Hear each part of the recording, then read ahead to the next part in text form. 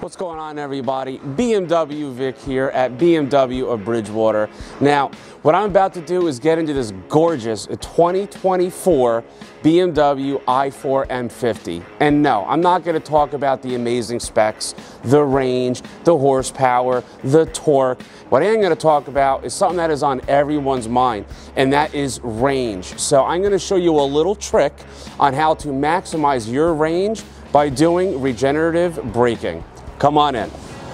All right, so now that we're actually inside the car, I'm actually going to show you how to get to it on the all-new BMW iDrive 8.5. First thing you want to do is click on the 4 square here. This is for all of your apps.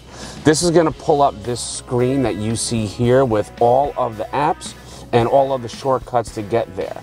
Now, one of the cool things too is if you want to organize a certain way, you can press, hold, and then drag to wherever you want it. That'll be the easiest way so you're not fumbling through the menu trying to find something, especially while driving, which I don't recommend. Click on the 4 square. It's going to give you this menu. Click on Drive Settings. If you see that, it's highlighted.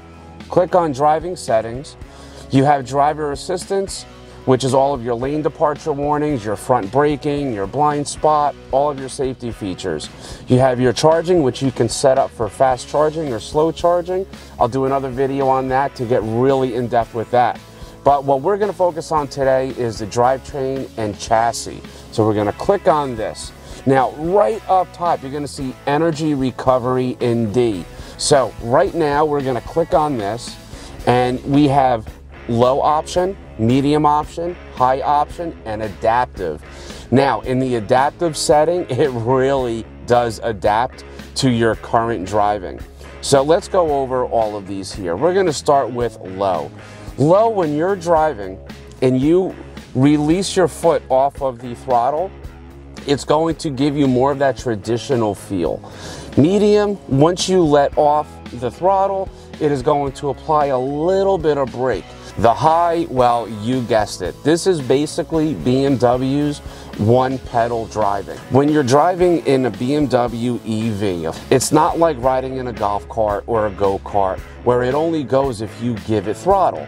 This, once you put it into drive, you can coast and idle out of your parking spot, out of your driveway, which makes it very user-friendly and a much smoother experience to drive. The last thing you want is to be jerking all over the place. It's horrible. So if you like that one pedal driving, go into high. If you like that more traditional feel, keep it in low. So adaptive, if you are driving spiritedly or if you're just coasting down a highway, the adaptive setting really works amazing by applying the right amount of regenerative braking to your driving style in that current moment. Really cool. Now, I do want to show you one other thing underneath here. We have this iconic sounds. So what this does, you click that on. Now we have the sounds of Hans Zimmer, the one and only. If you don't know who he is, look him up, because he is an amazing composer, especially for all the movie scores, such as some really hot titles that I'm sure that you're bound to know. So this gives you the sensation of speed. In an all-electric car, it's so quiet, especially in a BMW, with the way they insulate everything. There's no road noise, there's no wind noise. You can actually have a conversation like this and still be heard. It's amazing.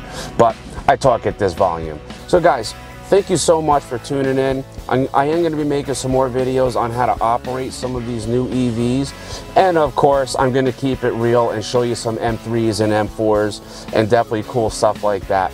But check me out on BMW Vic, on Instagram, YouTube, and definitely BMW of Bridgewater. We have some really cool content coming out that I can't wait to share with you guys.